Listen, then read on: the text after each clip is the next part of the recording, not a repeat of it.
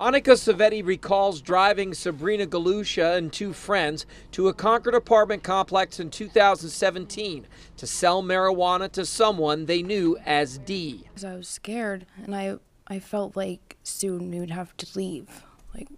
I just had this bad feeling. Prosecutors say D was Deshaun Jett.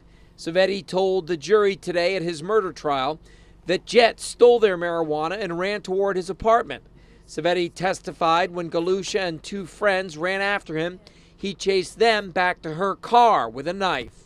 That's when Sabrina was trying to get in and Sam was trying to pull her in, and he stabbed her. Jett is on trial for stabbing Galusha in the heart.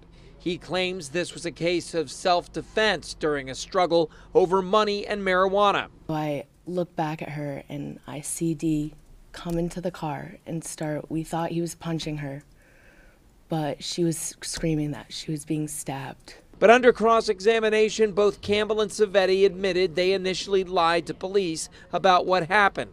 Defense lawyers say they made up the story that Jett chased them back to the car with a knife and that the stabbing actually happened inside the apartment building when Jett was jumped by three people. Both Campbell and Savetti testified today that they were scared and they didn't want to get in trouble for selling marijuana, and that's why they hid several key elements from investigators. Reporting live, I'm Andy Hirschberger, WMUR News 9.